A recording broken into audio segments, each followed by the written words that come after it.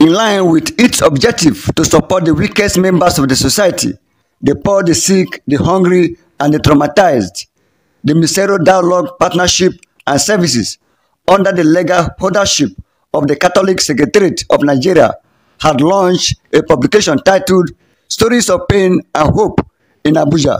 While explaining the content of the book in the press statement, the head of Misereor Dialogue Partnership and Services, Julia Kroja, said the brochure introduced 4 stories of traumatic experiences faced by people, especially girls and women, in Nigeria. A story involved a 12-year-old girl in Ronke who is sexually abused by her uncle and after an abortion sees life on the streets as her only way out.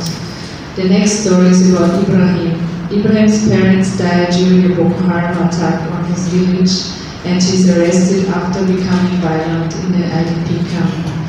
A further story tells of Mama Ngozi, a successful businesswoman who is confronted with jealousy by her community and after the death of her husband and is accused of witchcraft. The last story is about Amira, who was married at the age of 15 and suffers from domestic and gender-based violence.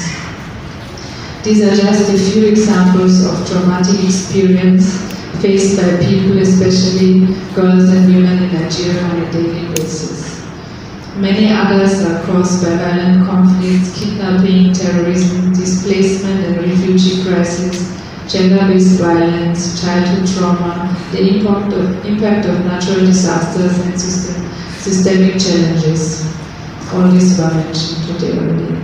This publication takes a community-based approach to provide examples of wounded hearts, how to recognize a wounded heart and how we can heal together. Trauma-sensitive work requires a holistic and multidisciplinary approach that addresses the complex interplay of individual, interpersonal, community, and structural factors that contributes to trauma. By prioritizing trauma-informed perspectives, practices, and interventions.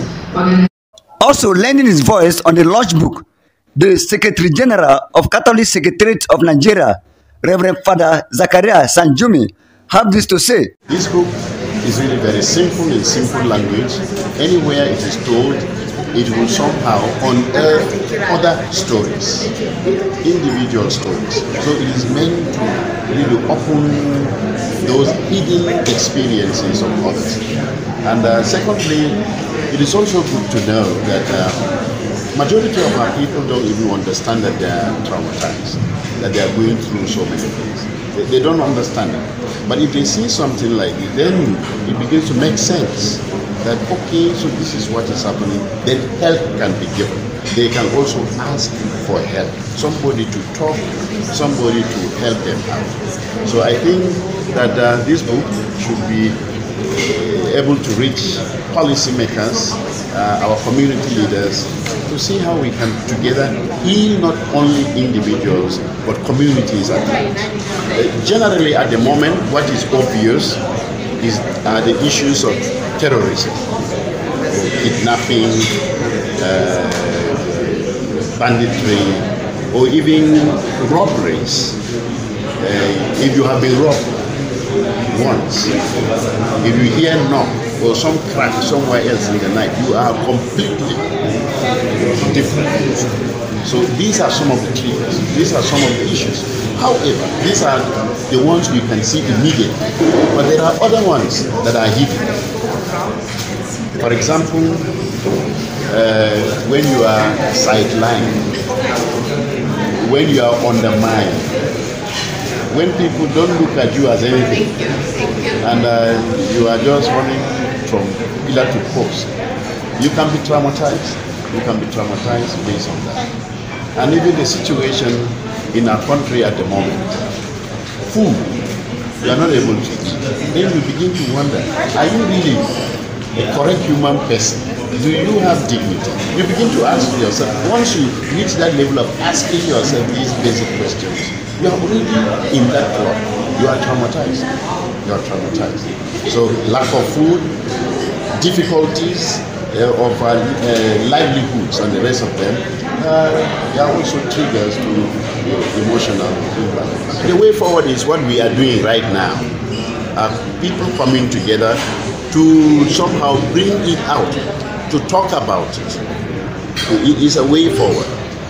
As outside of talking about it, is to also work with government agencies, for example, Ministry of Education, to begin with our students.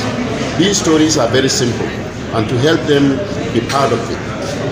Communities, we can also go like what JDPCs are doing, Justice Peace Development Commissions in the dioceses. There are other people too who can key into what the church groups are doing. They can also pick up these things, because we are all working towards bettering the life of the human person. We must also find ways of sharing. However, I understand you can't just share. These days, even those who claim to be helping you, they take advantage of you. And sometimes they use your stories in ways that are going to cause you harm. Add more salt to the injury. So it is very difficult. But I urge, there are honest and sincere community leaders, caregivers, that we can share our stories, who will bring help, who will bring consolation to the traumatized. So whatever be the case, we must trust something. On the final note, it was said that traumatization was one of the silent killers of life. Therefore, people were advised to always speak out or seek for help whenever they face any challenge in life. Augustus Oche Ifene, Delegate TV, Abuja.